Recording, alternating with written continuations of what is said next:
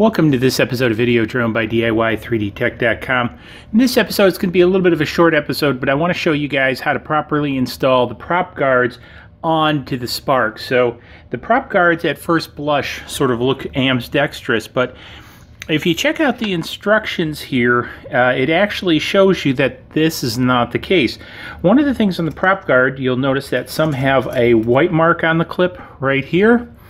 Well, some don't have a white mark on the clip.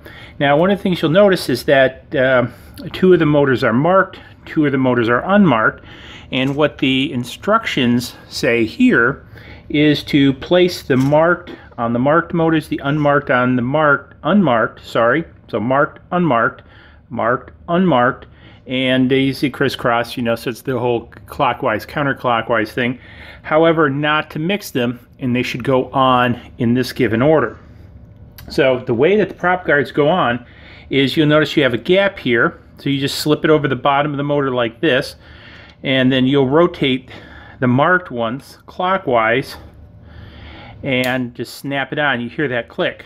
Now, similar with the unmarked, so we have the unmarked here, notice no white mark, and we'll put it on in a similar fashion. So again, insert it into the opening, simply twist, and make sure you hear that click. That means it's clicked in. And again, we'll do another unmarked. Again, you see no white mark.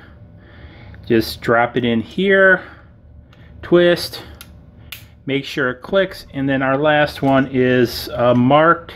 And again, just drop it in, quick twist, and a snap. Make sure you get that snap because sometimes it's difficult snapping.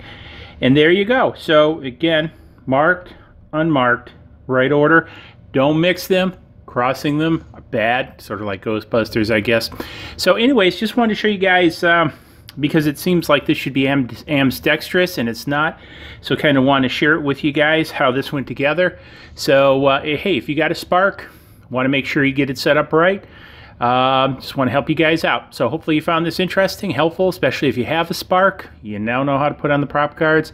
Subscribe button coming up over there. Any questions? Hey, hit me up below in the comments. Happy to help you out.